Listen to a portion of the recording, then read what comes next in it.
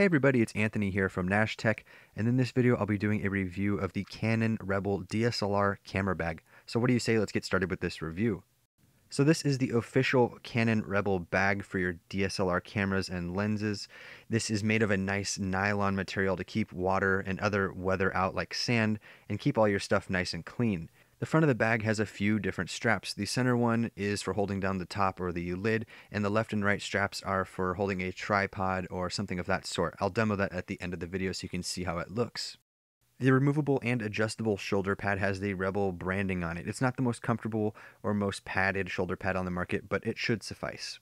The top of the bag has a hand strap, so if you want to carry it around, and I actually find I use that quite often. So now let's take a look at the storage that's on the outside of this bag. On the left and right sides, we have zip pouches, so you can store some cables or other things in there like lens caps, stuff like that. On the back here, we have a more larger zip slot, which I was using for like my boarding passes and booklets and stuff like that. And then on the front, if you undo the buckle and you lift up the top, you'll notice there are two open pouches that you might want to put some stuff in, but be careful though, there's no closing on them, so they might fall out. And then you'll notice there is a zip top to zip the whole top down if you want to. Once you open it up, you'll notice there is another zipper on the inside to put maybe some smaller stuff, maybe like an SD card, a couple things like that. And then you'll notice there's the interior.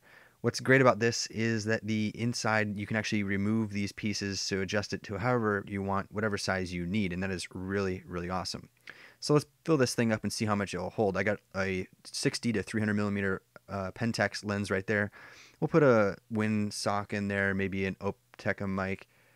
We can put a, let's see, I'm using my DSLR, so I'll just put in a Pentax camera. It'll fit in there. It's got a, I believe it's a 1.8 f-stop lens in there as well. In the back here, we can just throw in maybe a flash. You can store so much stuff in here. Maybe we'll put your booklet for your brand new DSLR in there.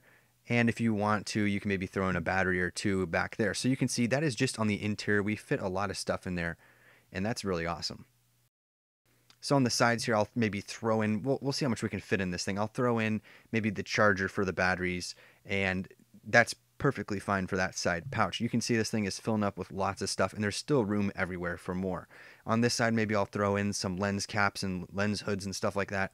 You can shove them all in there, and you still have extra pockets on the back and the front, and then on the inside, you still have tons of extra space. There's a lot of room in this bag. So we are basically almost ready to go shooting. We have all of our gear on the interior, and we have some extra stuff on the outside. As you can see, we got the mic, the camera, the lenses, all that kind of stuff. And you can even see there's dead space on the inside. We have too much space. And that is my only problem with this bag, is that it's almost too big for my needs. If you're someone that needs lots of space, carries tons of lenses, this is great for you. But the last thing we need before we go out shooting is a tripod. So we slide our tripod through those front straps like I mentioned at the beginning of the review. And then we're basically set to go out shooting. Getting that tripod in there, though, the first time was a little difficult.